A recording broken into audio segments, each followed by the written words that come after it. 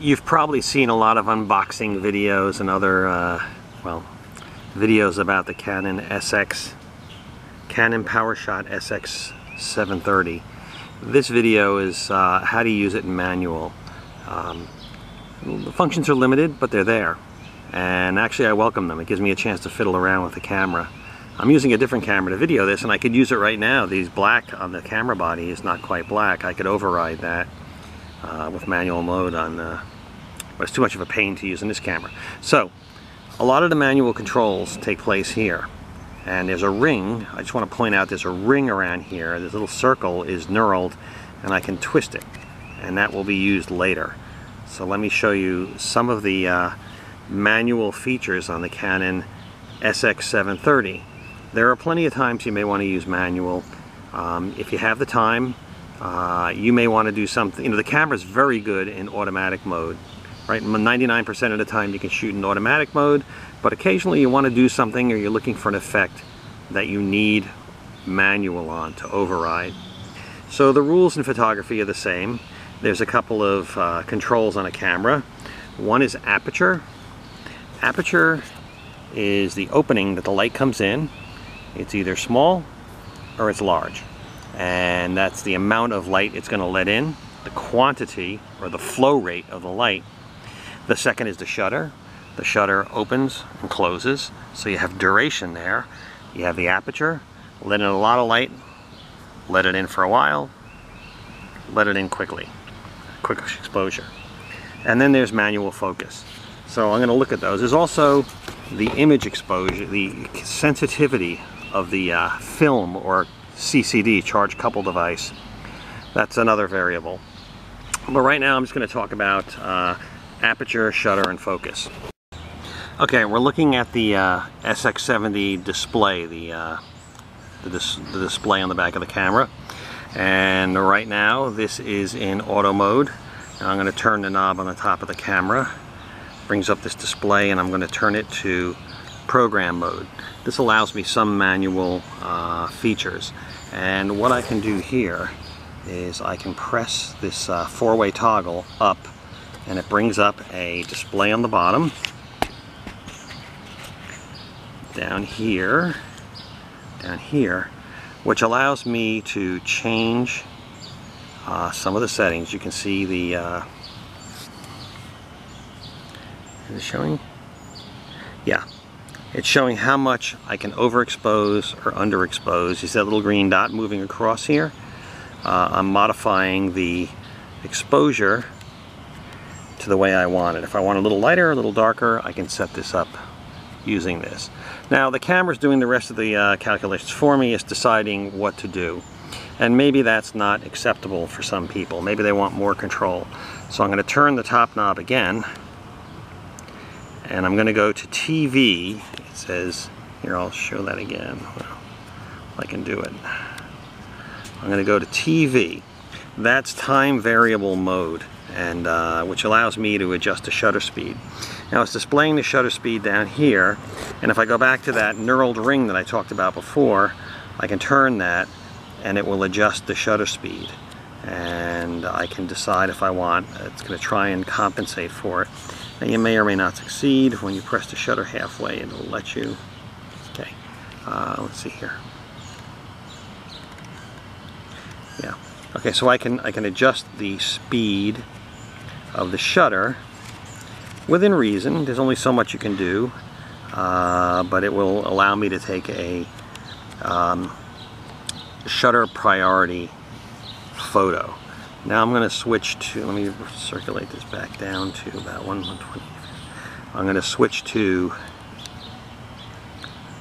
aperture variable, and this one shows me the f-stop over here, the aperture opening, and I can adjust that. It'll allow me to adjust it, and there is my, now it's automatically setting the shutter speed to match up. It'll only go so far, but you know, if I want a shallow depth of field, I would go to 3.3 aperture, which is the smallest opening, and I can turn that all the way up for maximum depth of field, which would be f8. So that's another adjustment you can do. You can pick your shutter speed or your aperture. Now there is another setting. I'm going to twist the knob on top, and I'm in manual exposure now. Now manual exposure gives you both. There's two displays over here. One is the f-stop, one is the shutter speed. And I'm going to again turn that knurled ring, and I'm adjusting the shutter speed. And that of course is going to allow me to overexpose or underexpose. This is full manual. And if I flip a button, it switches over to aperture control. And I don't know, the lighting here is a little screwed there. There we go.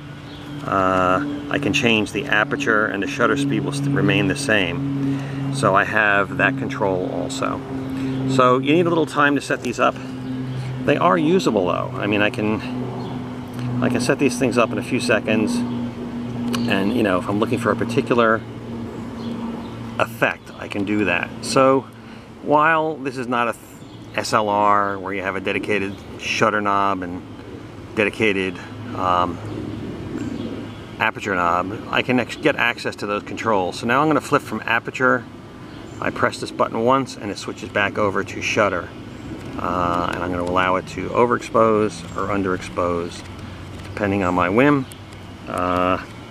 So those are the manual overrides. Hopefully you found this more informative than an unboxing video.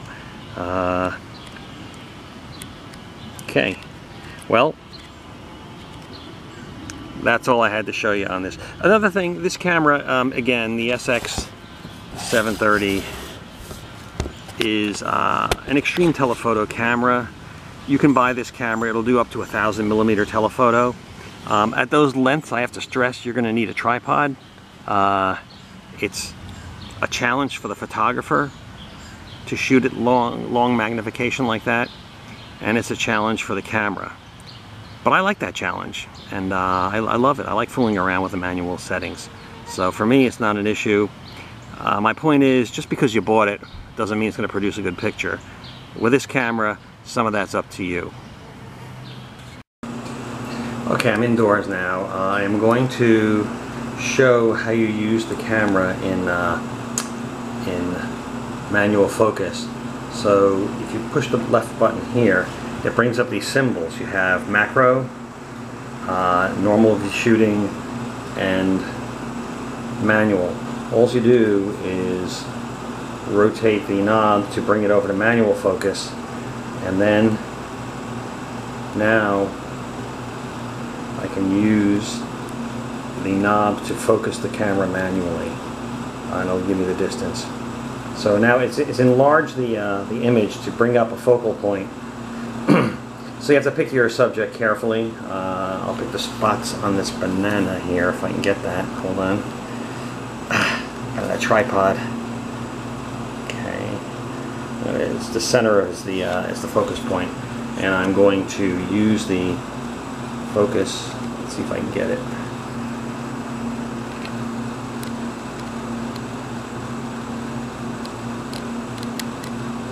Well, I don't see them going in and out of focus, but that's what it's for.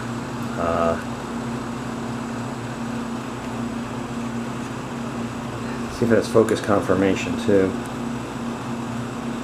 I don't see it.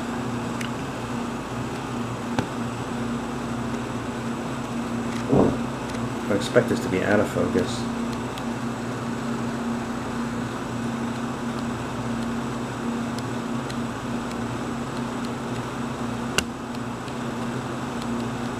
Yeah, there we go. Okay, so now it's out of focus.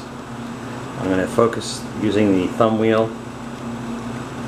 I'm going to, I don't see focus verification. I'm sure it has that. Okay.